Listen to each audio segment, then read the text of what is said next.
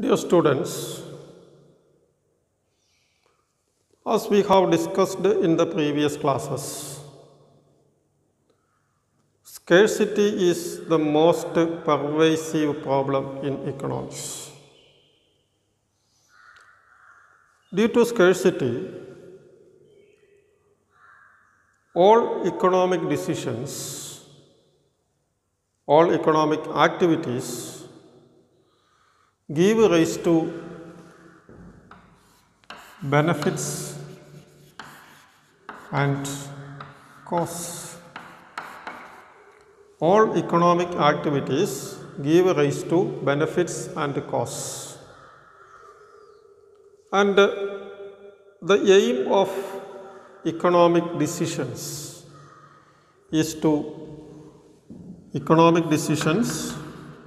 involves benefits and costs. All economic decisions involve benefits and costs, and the aim of economic decision is to maximize net benefits. The aim of economic decision is to maximize net benefits. Net benefit increases as long as the extra benefit, we use the term marginal benefits. Marginal benefit. Net benefit increases as long as marginal benefit, extra benefit from an action exceeds marginal cost or extra cost associated with the action. The aim is to maximize net benefits, and the net benefit increases as long as marginal benefit of an action exceeds marginal cost resulting from that action. And net benefit is maximized when marginal benefit equal to marginal cost. The aim is to maximize net benefits, and net benefits are maximized. The aim of any economic decision is to maximize net benefits, and net benefits are maximized when marginal benefit is equal to marginal cost. And net benefit increases as long as marginal benefit of an action, of an economic action, exceeds the marginal cost associated with that action. And this concept applies to all economic decisions. All economic decisions are based on maximization of net benefits, and net benefits are maximized when marginal benefit is equal to marginal cost. And this principle applies to consumers when spending their income, to firms when organizing production, to the workers when deciding how many hours to work, for an individual in deciding how much to spend and how much to save. All economic decisions, consumption decision, production decision, the decision to work or not, the decision to spend or save, all decisions are based on the principle of what to say, marginal benefits, net benefits, and net benefit is maximized when marginal benefit is equal to marginal costs. Indeed, the concept of margin and marginal analysis The concept of margin or marginal analysis represents the key unifying theme in all microeconomics. Marginal analysis or the concept of margin is the key unifying theme in all microeconomics.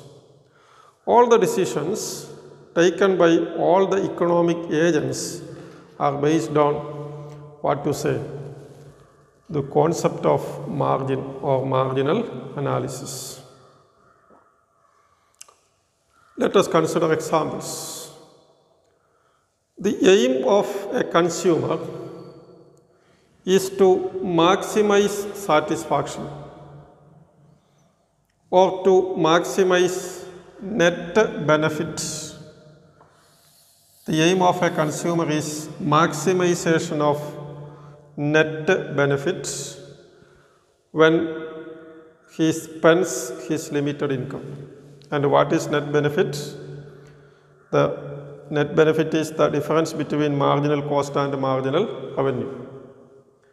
And the net benefit of the consumer increases as long as the marginal benefit he receives from consuming an additional unit exceeds the marginal cost of giving up consumption of another commodity.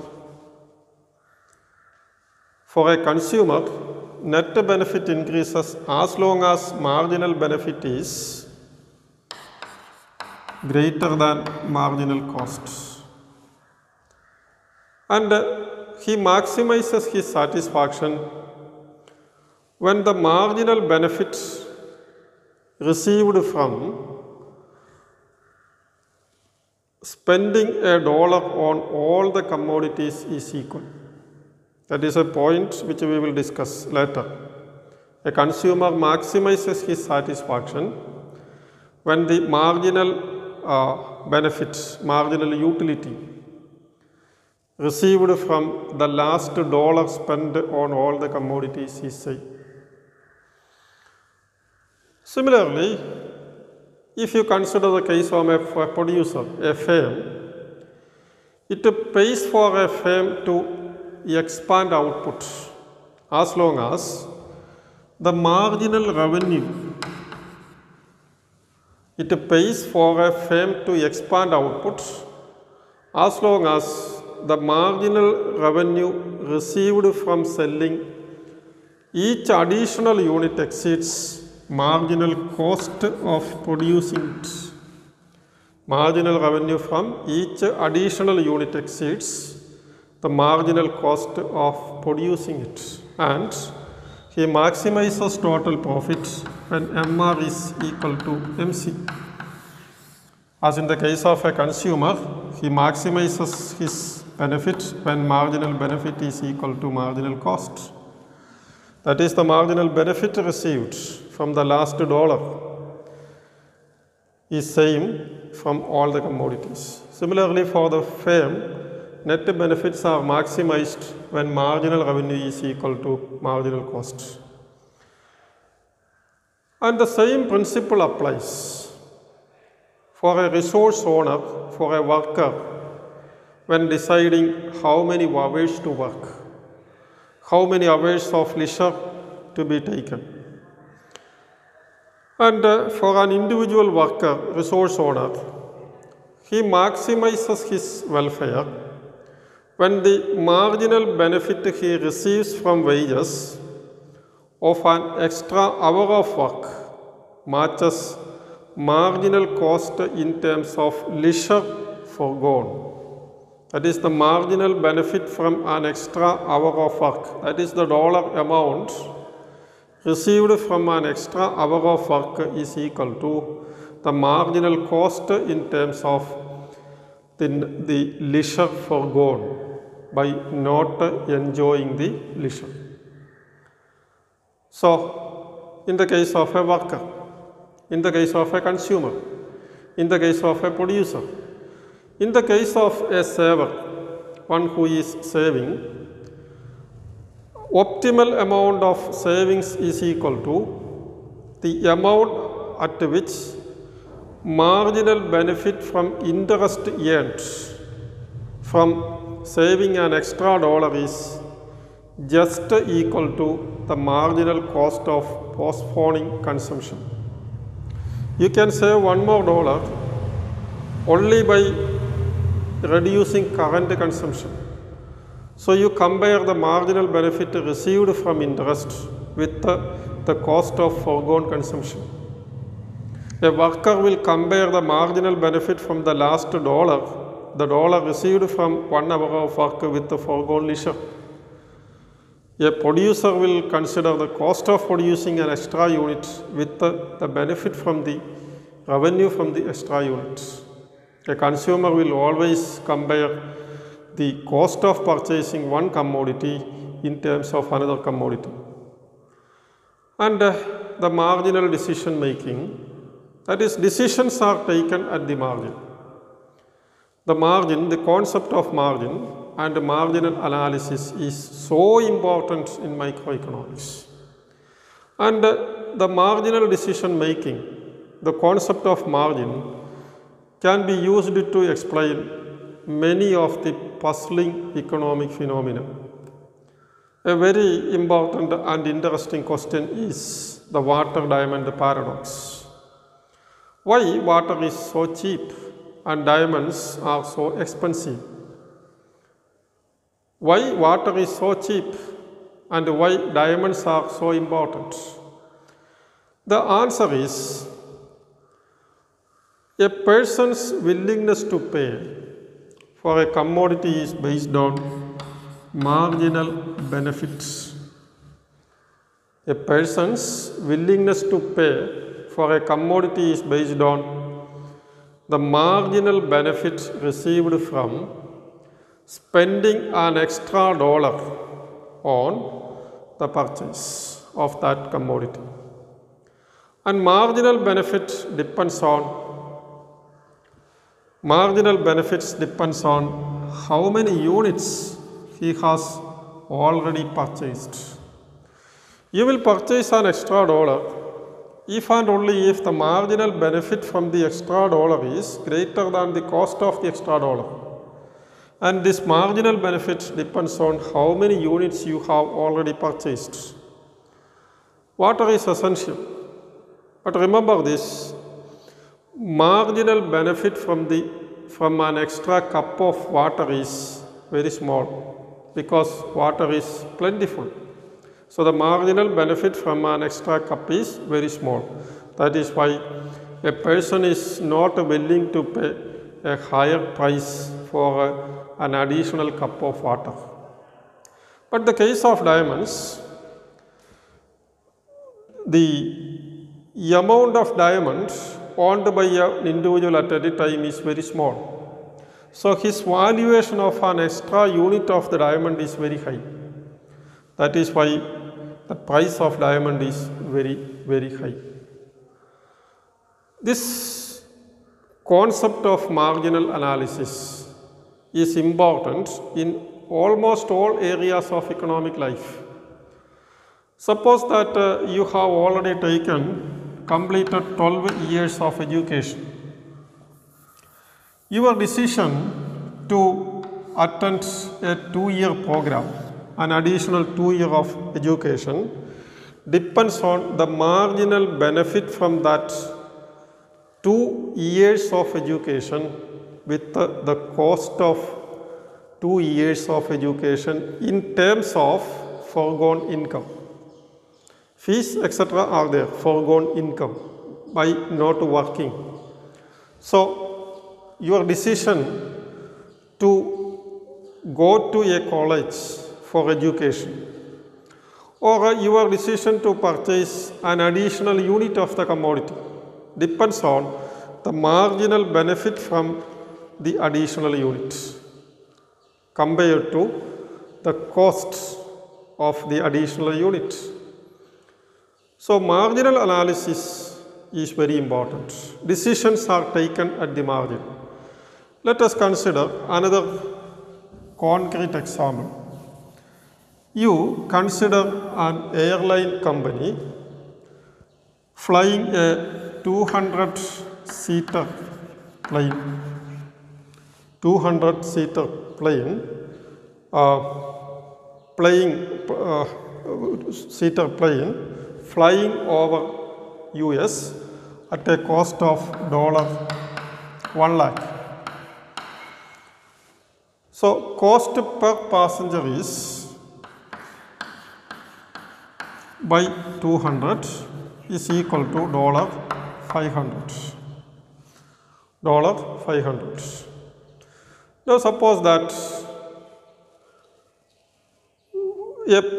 it will be profitable for the plane to accommodate a passenger if and only if he is willing to pay $500. Suppose that at the time of takeoff there is an empty 10 seats, only 190 seats are occupied, 10 seats are vacant. And suppose that there is a passenger ready to give $300. Now the question is it profitable for the company to accommodate this passenger even though his willingness to pay is only $300? Remember this, if the cost per passenger is $500, we will at the first sight we may think that it is not profitable to include him. But remember, accommodating him will give $300 to the company, and the cost of this additional passenger is very small. Maybe the cost of a pack of peanuts or a soft drink. So it is more profitable to accommodate the passenger with an additional with just 300 rupees because it is profitable, and that is the power of taking decisions at the margin. So taking decisions at the margin is important in all walk of economic life, and remember this in pursuing your education. In all economic decisions, the decisions are taken at the margin. So the concept of margin is very important. Cost of an additional unit compared to the benefit, cost of producing an additional unit, cost of saving an extra dollar, cost of working one more hour, cost of pursuing one more year of education, etc. is very important in decision making. So in economics, we take decisions at the margin. We compare benefits with the costs, and the aim is maximization of net benefits. Net benefits are maximized when marginal benefit is equal to marginal cost. As long as marginal benefit is greater than marginal cost, it pays for the decision maker to increase that activity. So margin is very important in economic analysis.